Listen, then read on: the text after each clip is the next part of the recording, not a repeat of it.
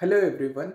I have been asked a question if MS in Data Science in Hamad Bin Khalifa University compulsorily require IELTS or not. So the answer to this question is English proficiency is mandatorily required for Masters in Data Science in Hamad Bin Khalifa University. So here I have mentioned the proficiency in English. I did not mention IELTS. So if a person is coming from a country where English is not the major language, and if he has not completed a previous degree with medium of instruction of English, then IELTS is mandatory for that candidate. So let me tell you once again.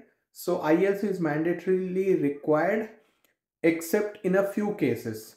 So what are those cases? If you have studied your previous degree in a country where English is the primary language in that country, then IELTS is not mandatory for you.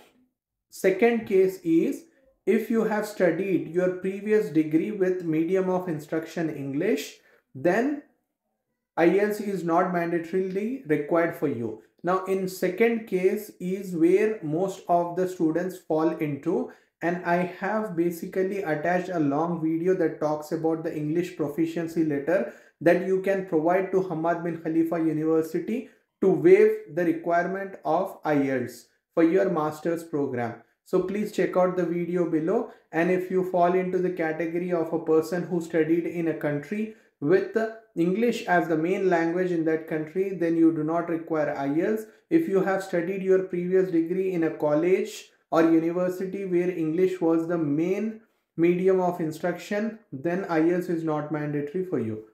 I hope this video helps. Thank you.